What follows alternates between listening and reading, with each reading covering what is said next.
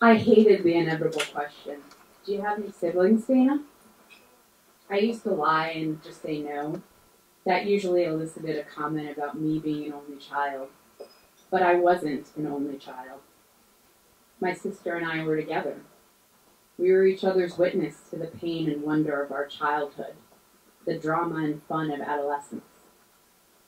At the pinnacle of my formative years, my sister died. It was November 1994. I was 17. I had to walk by her old locker in our high school.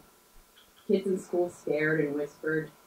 I imagined them saying, "Poor Dana, Val died so suddenly." I hated the pity. I hated people asking, "How are you doing?"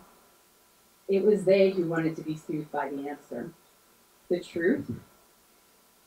I couldn't get past third period without crying. I hid my grief in the nurse's office so many times, she eventually told me I couldn't go there anymore. I drove 45 minutes to cry in my mother's arms. I smoked blunts at my boyfriend's house. Work at Ben & Jerry's was an escape, too.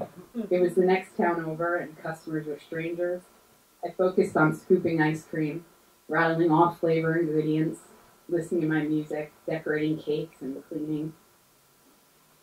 Val was away at college when she died. At my dad's house, her room was the vacated shell that used to house this messy, ballsy, cool calamity that had inhabited it for 4 years. Her books, The Scarlet Letter, Bell Jar, Tom Robbins, her punk alternative 80s metal CDs, and her furniture now all felt staged. Her room was always a mess. This museum to her was too tidy, and it felt empty. I'd grab one of her books every so often, or flip through her journals. I listened to her CDs, which still felt like borrowing for a while, until I finally incorporated them into my collection.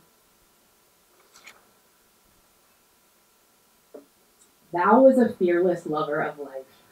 She was the definition of giving 0 fucks before the phrase "give 0 fucks" existed.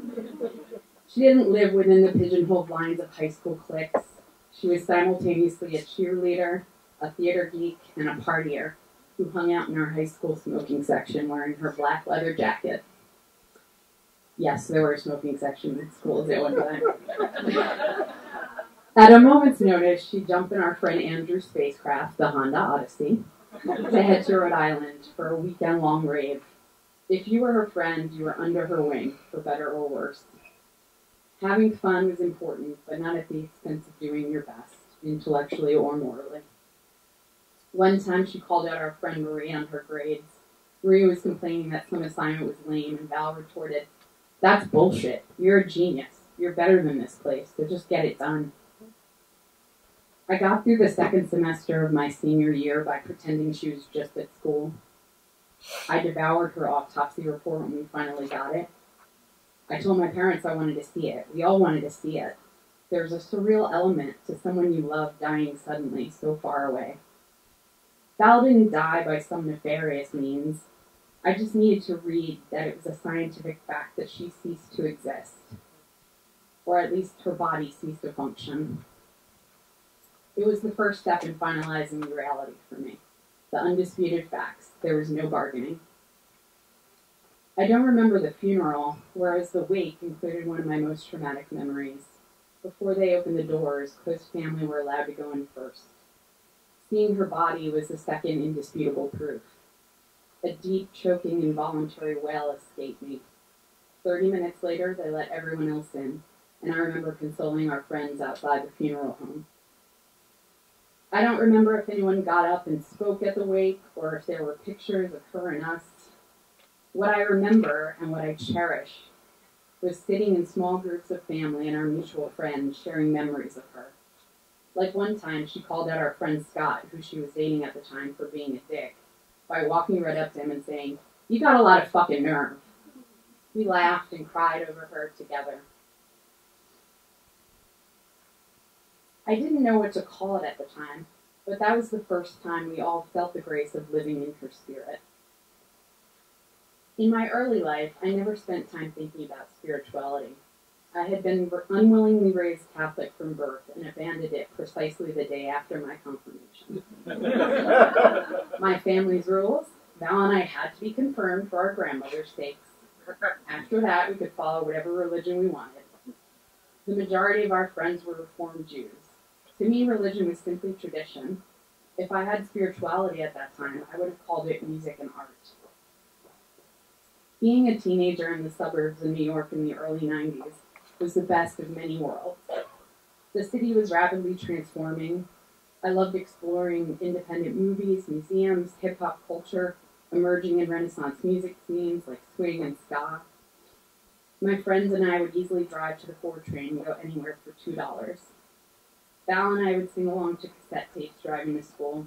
The Ramones, Public Enemy, Jane's Addiction. One time, Bad Religion 80 to 85 got stuck in the stereo. We listened to it every day for 3 weeks straight until we got the cassette tape out. She took me and my friends to see The Cure live in 1992, one of our first concerts without parental supervision. It took me several years to learn the value of recognizing Val's spirit in the day-to-day. Since leaving the Catholic Church at 13, I had considered myself an atheist. When you die, your flesh is returned to the earth. Cycle of life. Science. That's it. Most religions provide solace in the faith that loved ones continue on in some form. Heaven, afterlife, immortal souls, next lives. Not having those beliefs mostly leaves you asking the question, why? It wasn't until my 30s that a therapist suggested I dedicate to Val little moments that remind me of her and celebrate her through stories and shared loves. I've come to think of this as living in her spirit. Even though it's been almost 30 years since her death, every time I'm with my family or high school friends, we share memories of her. And inspired by my sister, I'm that friend who will call you on your bullshit. Just like she did. When I face a challenge, I think about what her advice would be. Nowadays, when asked the question, do you have any siblings, Dana? I no longer lie. I say yes. I accept the sympathetic responses that make other people feel less awkward. I'm comfortable telling them I had a sister who passed away when I was 17. I know now that the usual sequential question, were you close, is more about them than me. Some people aren't close to their siblings, even in childhood and adolescence. There is nothing I wouldn't give to have my sister in my life as an adult. That being said, living in Val's spirit has served me well. I value whatever time I have left alive. I value the people in my life, even those who have come and gone. Whenever I am fearless, outspoken, or brutally honest, I pay homage to her. Sometimes I catch a glimpse of her expression in the mirror. When I listen to Bad Religion, The Ramones, Public Enemy, and many other back-in-the-day faves, part of the joy I feel is the spirit of Val and memories of the time we did have together. I find my own courage to stand up here and tell my story, in part because I know she would tell me, you only have one life. Do everything you want, even the shit you think you can't do. Talking about her, even to strangers like you, right now, is part of living in her spirit. It turns the sadness of her loss into a celebration of the person she was. Dana!